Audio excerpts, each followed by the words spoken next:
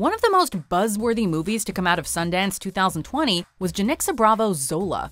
This critically acclaimed drama centers on a young woman who goes on a road trip to Florida with a woman she just met.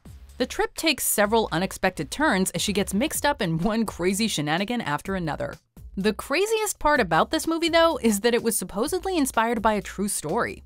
Welcome to MsMojo, and today we're discussing the shocking true story behind Zola.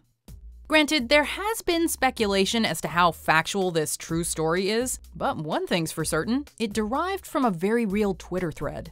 In 2015, Asia Zola Wells chronicled her bizarre trip in a 148-tweet thread. The thread soon went viral, even attracting the attention of celebrities like Missy Elliott, Keke Palmer, Solange Knowles, and Ava DuVernay.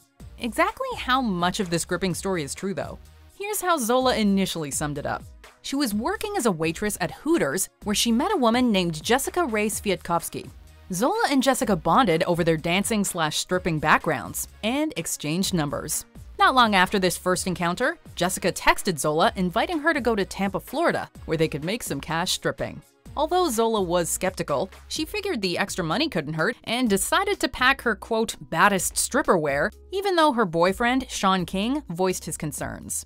Zola got picked up in a black SUV with Jessica and two guys, Jarrett Scott, Jessica's boyfriend, and their roommate, Akporodi Rudy Uejojevwe, who is referred to as Z in the thread.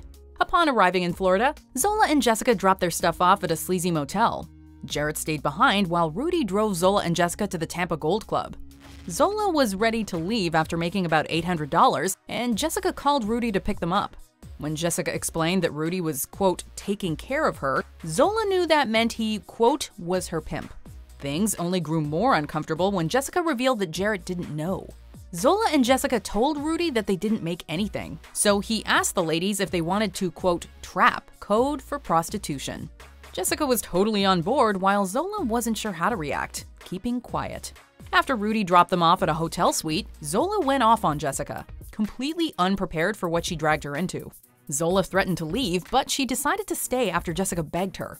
Jessica told Zola that she could just let the clients in without trapping. Nonetheless, Zola was taken aback when Jessica and a client started going at it on the bed next to her. Even more shocking, Zola found out that Jessica was only charging $100.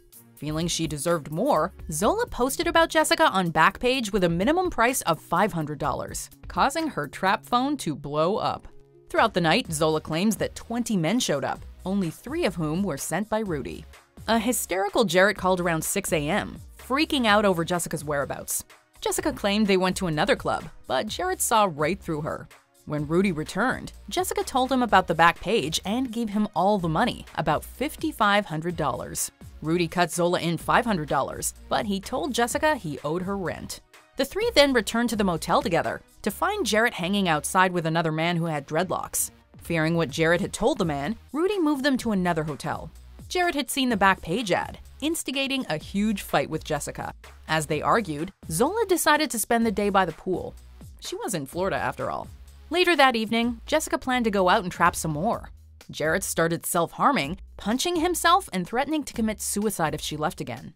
When Jessica refused, Jarrett posted her trap ads on her Facebook. Jessica broke down over the thought of her family seeing the ad, calling Rudy. Rudy stormed into the room with his fiancée, who pulled out a handgun. After having the post deleted, Rudy had Jessica go down on him as Jarrett watched to humiliate him. Rudy then ordered Jarrett to drive Jessica to her clients. Unbeknownst to Jarrett or Jessica, he gave Zola a gun in case things went south. As Zola walked Jessica to her last client, 2 men jumped out of the hotel room and snatched Jessica. Zola ran, and with Jarrett she called Rudy, who rushed over and started pounding on the door. On the other side was none other than the dreadlocks guy that Jarrett had met earlier, who turned out to be a rival pimp. Rudy found Jessica knocked out and tied up in a closet. All the while, Zola stood outside, but she started running after hearing a gunshot. It wasn't long until Jarrett and Rudy, carrying Jessica, caught up. They all took off, and Rudy told Zola he shot the other pimp in the face. The next day, Rudy booked Zola and Jessica on a plane home, but kept Jessica behind to continue trapping.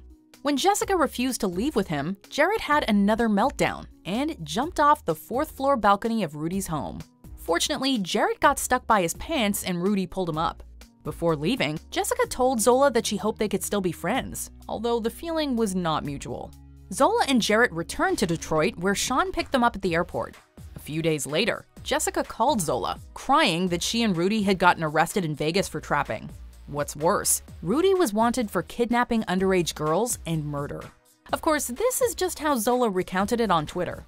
A month after the story gained traction, David Kushner of Rolling Stone did some digging, speaking to Zola and the other people mentioned in her twisted tale. In the article Zola Tells All, the real story behind the greatest stripper saga ever tweeted, Rolling Stone confirmed that much of the Twitter thread checked out. But there were a few rather notable holes. Zola admitted that parts of the story were embellished for dramatic effect, including Jarrett attempting suicide and Rudy shooting the rival pimp.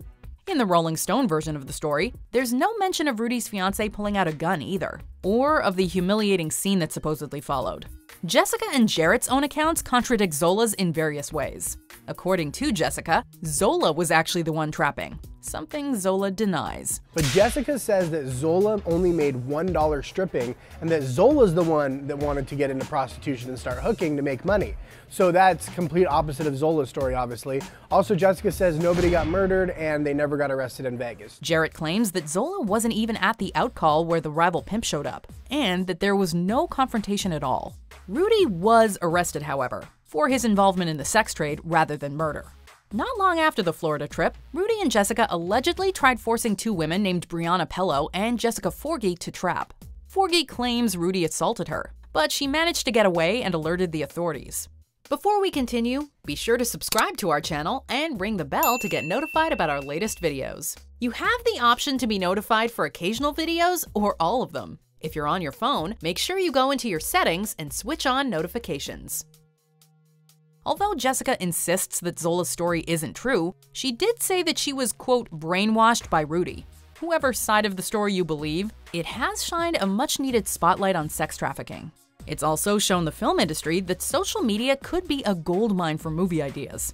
Who knows? Maybe the next crazy story you share on Twitter will soon be coming to a theater near you. Did you ever in a million years imagine, like, oh, this is cinematic material? Yes. Did you really? Yes. Check out this other recent clip from MsMojo, and be sure to subscribe and ring the bell to be notified about our latest videos.